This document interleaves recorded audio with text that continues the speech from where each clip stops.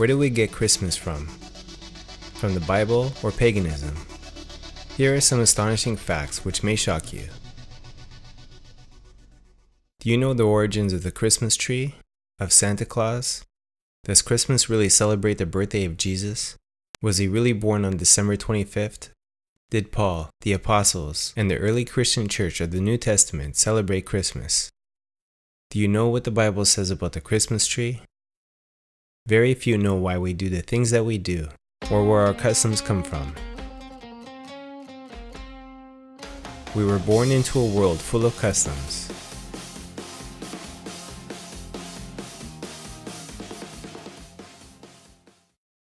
Look at what Jeremiah the prophet says. It warns you not to follow the way of the heathens. For the heathens go into the forest, and they cut down a tree, and they fasten it down, and they deck it with silver and gold.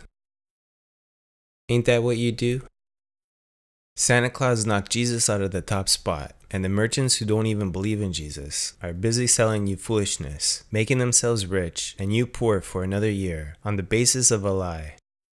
And that's why they call it Xmas, because you don't know who it is that you are worshiping. Nimrod is who you're really celebrating on the 25th day of December. You're not celebrating the birth of Jesus Christ. And if you are, you're making a mockery of it. The real origin of Christmas goes back to ancient Babylon. The name Nimrod is Hebrew and derives from Marad, meaning he rebelled. December 25th was the birthday of Nimrod. They celebrated this famous birthday over most of the known world for centuries before the birth of Jesus. December 25th was highly honored and recognized by Nimrod's supporters. Many centuries later, it was Christianized as being the birthday of Jesus Christ. Nimrod was the founder of a religious system that began in ancient Babylon and has always opposed God. The Bible states that Nimrod was a mighty hunter before the Lord and began to be mighty in the earth. Biblical traditions associating Nimrod with the Tower of Babel led to his reputation as a king who was rebellious against God. This heaven-defying group of people wanted one government to rule the world and one religion to sway the hearts of mankind. This was their attempt to defy God and his authority, and the ringleader of this scheme was Nimrod. Nimrod had a plan to weld together and strengthen this evil religious system, and so he married his own mother, who was Semiramis. She was the first deified queen of Babylon, and Nimrod was the first deified king. Semiramis was known to be as wicked as her son, Nimrod. Incest was used here as a basis to unite this newly false religious system. This false system had a sacrificial plan just as God had a plan of sacrifice, but pagan worship required the offering of human beings, which was often the sons and daughters of the worshippers. A counterfeit holy day was instituted in honor of the sun god, Sunday. After Nimrod's death, his so-called mother-wife, Semiramis, propagated the doctrine of the survival of Nimrod as a spirit being. She claimed the full-grown evergreen tree sprang overnight from a dead tree stump, which symbolized the springing forth unto new life of the dead Nimrod. On each anniversary of his birth, she claimed Nimrod would visit the evergreen tree and leave gifts upon it. Traditionally, a Yule log was burned in the fireplace on Christmas Eve, and during the night, as the log's embers died, there appeared in the room, as if by magic, a Christmas tree surrounded by gifts. The Yule log represented the sun god Nimrod, and the Christmas tree represented himself, resurrected as his own son Tammuz. So our Christmas tree and our Yule log have tremendous meaning. The Yule log is the dead Nimrod, human ruler of ancient Babylon, who was eventually deified as the sun incarnate and hence a god. The Christmas tree is the mystical Tammuz, the slain god come to life again. This is the true origin of the Christmas character we all know as Santa Claus, who brings gifts underneath the evergreen tree every year on December 25th, which is very similar to the ruler Nimrod and his son Tammuz. Nimrod, the sun god reborn. December 25th was the birthday of Nimrod, and here we have the real origin of the Christmas tree. He who controls the past controls the future.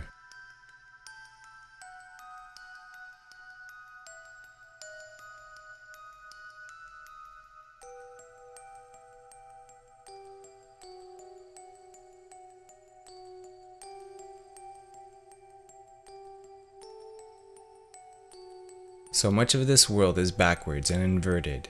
Who is responsible for all of this?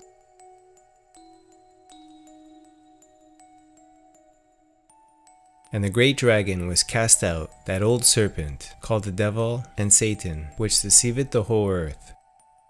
He was cast out into the earth, and his angels were cast out with him. And the fifth angel sounded, and I saw a star fall from the heaven unto the earth, and to him was given the key to the bottomless pit.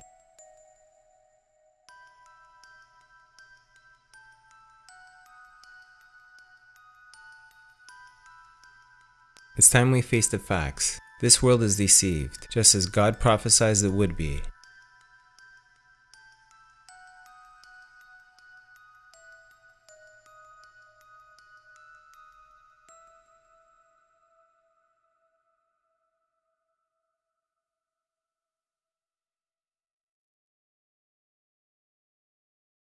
It seems like this story has been told throughout our history, with many different players and many different associated religions.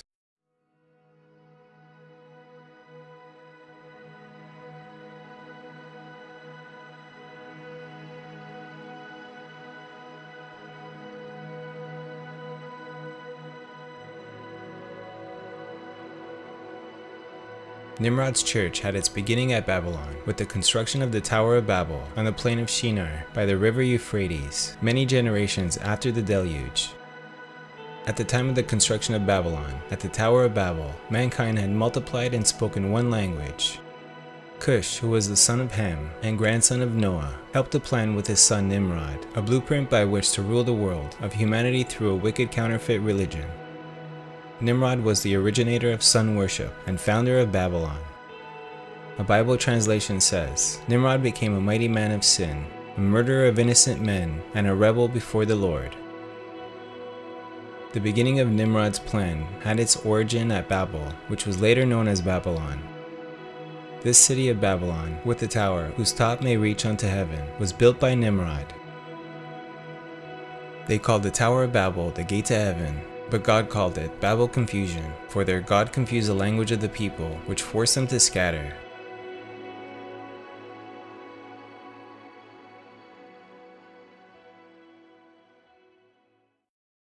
Although all these Christian traditions have their roots in Babylonian mystery religion, it does not mean all these traditions are bad, such as giving gifts to one another and spending time with family and the ones you love.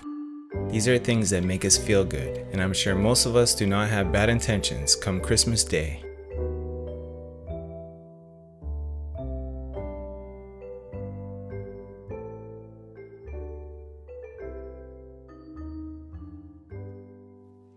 Should old acquaintance be forgot?